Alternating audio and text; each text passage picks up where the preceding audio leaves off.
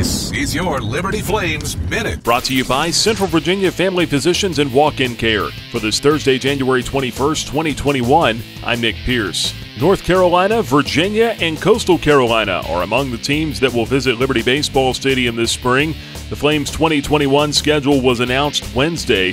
Liberty will open the season on February 19th with a 3-game series at Campbell. The Flames will also take road trips to TCU and UCF. Liberty's home opener is February 24th against North Carolina A&T.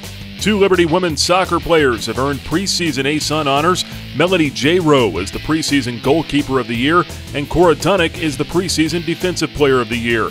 J. Rowe was second in the conference in saves last year, while Dunnick helped Liberty post 8 shutouts. And the Liberty indoor track and field season begins today. The Flames are hosting the Liberty Elite Invitational on campus through Saturday. The meet will feature athletes from 11 colleges and universities.